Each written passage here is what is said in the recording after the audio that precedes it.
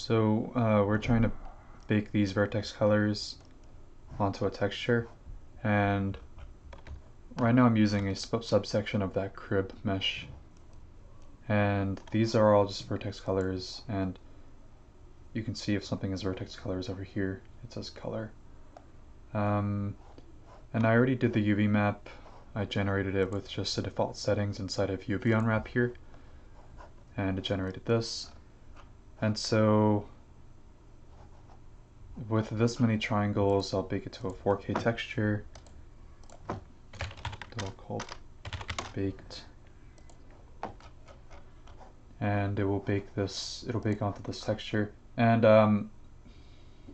what we were doing before that wasn't working at all was this checkbox. We should learn how to read, because this is actually doing the opposite. This is baking the texture to the vertex colors. So if you check this box, what it will do is bake this black texture onto the points so that all the vertex colors become black. So we don't want that. Change the bake mode to vertex colors instead and do bake, and it's that simple.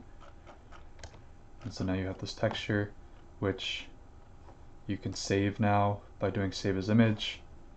And as long as you make sure there is a material applied to the mesh before you export it to the game engine, then you can just assign this texture in the game engine, or you can assign it here. You can do set the image here, so that if you were to remove vertex colors, it would hopefully still look fine. Yeah, so now this is just solely the texture and not the vertex colors.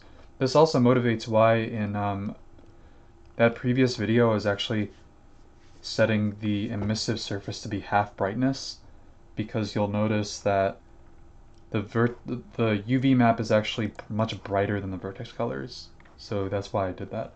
I knew something didn't look right, I just couldn't explain it before. So yeah, this is all you have to do.